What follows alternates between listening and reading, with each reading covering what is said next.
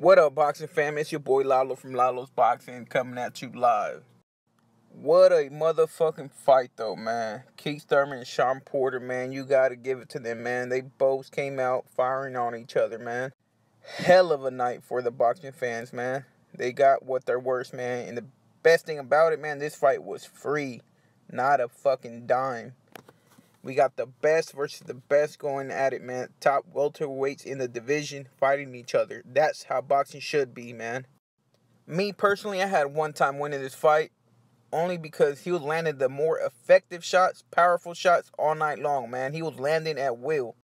He rocked Porter several times. Porter did a good job, though, man. He showed a hell of a motherfucking chin, though, man.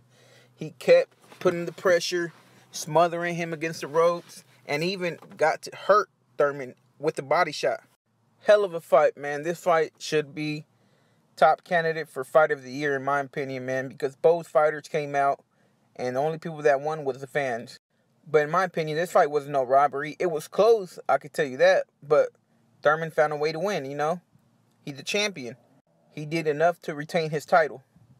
What's next for Thurman, though, man? I want to see unification bouts for him next, man. We got, like, Kell Brook, IBF champion, Danny Garcia, WBC champion. Will they fight Thurman? I don't know. We got a young prospect, Earl Spence.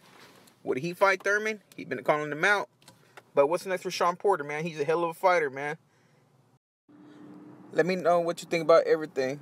Leave a comment. Subscribe to my YouTube channel. I'm about to be doing more videos like this at Lalo's Boxing. Yee!